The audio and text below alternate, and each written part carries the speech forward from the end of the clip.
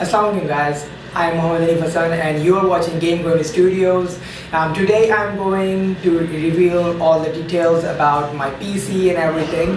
Well, first of all, I will show you my old card which got burned. They told me it's the main IC behind the key saying it's totally down. They tried to fix it, but it was giving me, polygons of RGBs all the way. So it's actually gone. So.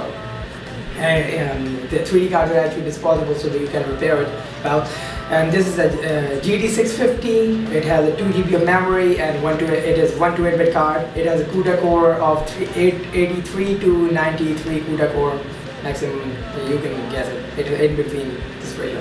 So here's the card. I was able to play games with this card, and actually I like games like Far Cry 4 and Assassin's Unity, and even Battlefield Hardline. I was even able to play it on medium graphic on 960 resolution, 1280 by 960, and it went like 30 FPS, and it was like okay, it was literally okay, no problem at all, because I'm packing a 16 GB of RAM in my PC. That's why. Well, let's get to the next card, which is a new one. Well, I'm using right now Asus R7360-OC. It is an overclock ready card, but I'm not really overclocking it right now. It is a 1 to 8-bit card, yep, same as before, but it is a high-end one in 1 to 8-bit ratio. Well, it's a 1 to 8-bit card it is actually AMD card, so the CUDA cores don't come in AMD. It's in NVIDIA ratio is CUDA core, and Steam processors is AMD ratio. So it is a 768 a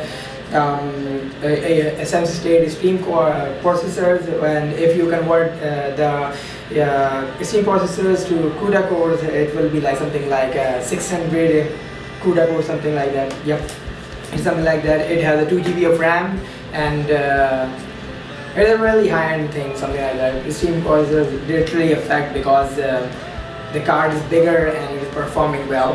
Now I will give you something about the two. Well, rest of it, I have 16 GB of RAM. I have 2 SATA drives. One is 1 TB and second one is 320 GB.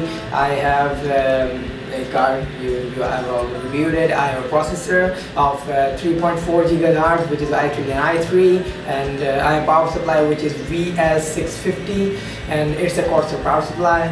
I just bought it because of my card, because it requires 150 watt extra 6-pin. Yeah, I wanted to say that because you guys should ask maybe. So, and the rest of it is a standard keyboard, and I have a gaming headset, which is actually a F4Tech G501. It's a 7.1 surround headset for gaming. It has multiple modes, 2.1, 7.1, and a gaming mode in which you can actually, by the software you can there are variables for everything. Foot noise, gun noise, and everything, every kind of that kind of stuff. So, and it glows. You can see that it glows. Well, I have a gaming mouse, which is actually from F4Tech again. It is a V2M. It has 2 cores. I don't know what else that does, but it's working fine on 2K resolution. It has a software for controlling it too, so it's actually good. And it has multiple firing moves. There are one that means left click once, and to fire once, you will select this button, that it will turn green, and you will click one, and it will fire twice. Third button is yellow, you will click once, and it fires twice. So it's good, and it has 2 buttons there, a total of 8 buttons, I think, and it runs smooth. I have a standard keyboard and a 24-inch display with actually Dell, and I'm running 2K resolution on it. It's fine, I don't have any problem with it, and I have a normal local gamepad. Well, usually games ask for a Xbox 360 controller or PC controller. I don't have that kind of stuff, so I use third-party apps to control that kind of thing on my gamepad. Usually, there are apps. If you other guys will ask me, I will tell you how to do that. It's really easy actually. Let's get to the details of my PC in a closer way. So guys, this is how my PC looks when you are looking at the unit. So well guys, that's my PC laying on the ground. Just to show you guys how everything looks inside, and there you go. There you go, my card in focus. That's R7360-OC video fan. It really doesn't make much noise. Currently I'm using it for playing GT5 and Battlefield Hardline and Creed Syndicate. Yep, I have played the game for 6 hours continuously, and I've checked the temperature ratio on after every 2 hours, and it was nearly on 69 to 70, 69 to 77. Yep, it doesn't get a crash on the threshold, and never got above 80, and never passed 82. Well, to be saying about you know, the AMD card. So there are my 2 RAMs. There you go, you can see them here. 2, and there's my processor. And as I was saying about the connectors of, you know, 8-pin and 6-pin, that is a 6-pin connected here, as you can see here. And then there are 2 pins extra, as you can see, to make it 8-pin. So there you go, and there is my power supply that I was talking about. That's my Corsair power supply here. And there is 650 watts, and it has 8-pin and 8-pin 2 connectors like this, which I was just showing you, 2 this kind of connectors. So I can connect, actually I can connect Titan Z, I think so, because that Titan Z takes up to 375 watts, and my PC runs on, except its card, runs on, you know, 270 to 269 watts. So I think I can run it. Well, there are my 2 drives. That one is 1 TB, that one is 320, and that's all, I think. Yep, that's all. So well guys, this is the segment of the video, that how well my card and the system performs. Well, this is Battlefield Hardline, and I'm playing it on, you know, on ultra graphics, as you can see here, and 180p. It is the latest game, released a little while ago. Sorry for that. I'm just going to show you my graphics. I really like the gameplay because I'm watching the camera shoot this thing right. So this is, yeah, as you can see here, 180p. Let me zoom in for you. There we go, 180p, and everything is ultra here. You can see nearly everything ultra, and the other thing is stuff because it lights me up a little bit. And 180p, because of resolution of 180p, I don't think it's necessary to use it, but it's nice to have it. But my card isn't that heavy. It's heavy, not heavy, so it's performing very well on ultra graphics, I will say. And 180p, I think I will say that it's a really good choice to buy this card. Because it's cheap, and as you can see, it's running really fine. Where the hell these guys are? I seriously have to peep here. So okay, I died. So here it is. It is still smooth. I will go into the things, you know. It's loading. Yep, one lit gun, and never have alert now. I'll just play it while looking. What the hell? Well, these guys got so much smarter.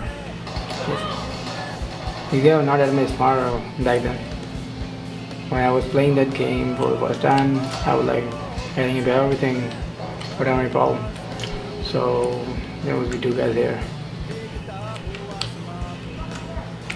Nope. Where did all these guys go? I think it went towards the other side, you know. Oh, we have guys here. Oh, hello. You're going to die this time, because I'm here from the behind. Oh, backside, sorry. Sorry. Oh, sorry very much. Sorry.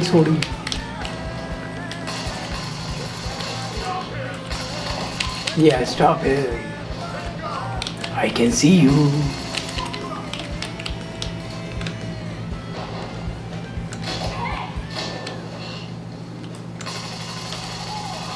Killing a person from the other side of the glass is really easy. Okay guys, this is NFS Rivals, and this game is running, I can show you here. It's running on ultra graphics. Right now 180p. Yep. 180p, ultra, and high, everything high. Okay. On the upper left corner where you can see 1329, there's the FPS going on. So we're gonna put it like this, and let's play the game. Yep. It's running at 30 FPS, nearly 30 FPS on every kind of single angle, even in forest, high textures, low textures, no problem. Game is running just fine, without any problem. I was never able to run this game on the last card higher than 22% sustain and lowest graphics. It was giving me very playable ratios, but you know, I'm better on this game because I play this game a lot. I love this game actually. And there you go, the turbo, that effect which comes with turbo, it was like amazing. I never saw this game like this when I was with my else card, so I'll just show you. Well guys, this is GTA 5 and as you can see, it's running on 45 to 30 FPS in minimum and 45 FPS in maximum. Well, there are the settings of this game, graphics, and let's zoom in a little. You see 180p there. Yep, and below there are graphics like here. Well, I turn off the mass and anti-aliasing and VSync. I don't like VSync and everything.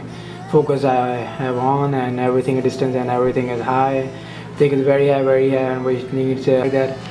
I should get something bigger. So wait, I will just get it on zoom out, and you can see the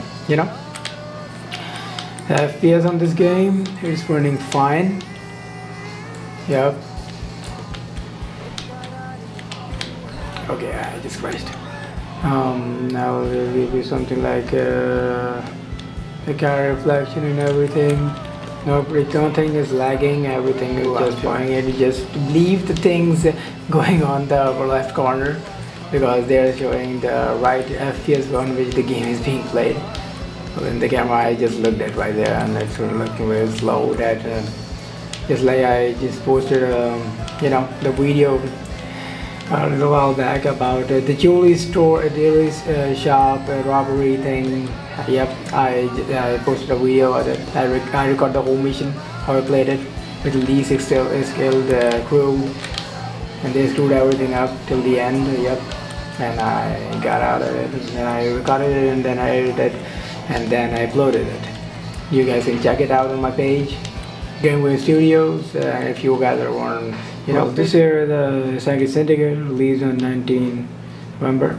On the day on which I bought this PC, well, it is running 28 FPS on average and 30 FPS max, minimum and maximum. And as you can see in the options, I'm going right here on video settings and in display. I'm not running it on 180p. I'm running it on 1280 by 960, and the graphics are not all ultra, but they are high on environmental quality, texture quality is high, everything is high. I played the whole game. It's not that bad. It's good. As you can see, 27, 26, 19, then go 32 once Windows or something like that, or I was pressing F playing GTA 62, so see, you get down on FPS, but it's playable. And if you reduce the graphics to medium to low, it runs just fine. It runs like, okay, now you can play the game.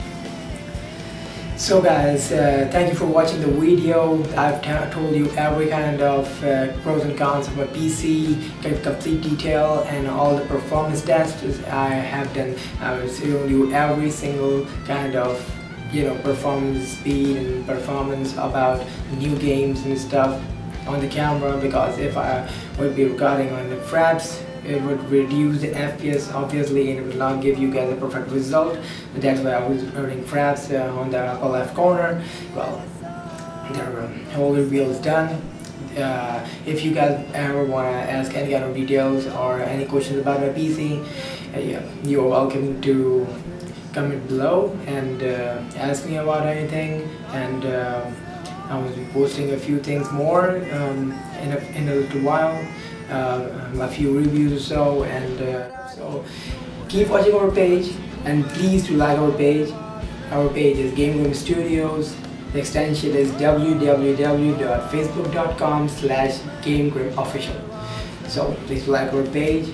Until then, see you guys. Assalamu alaikum.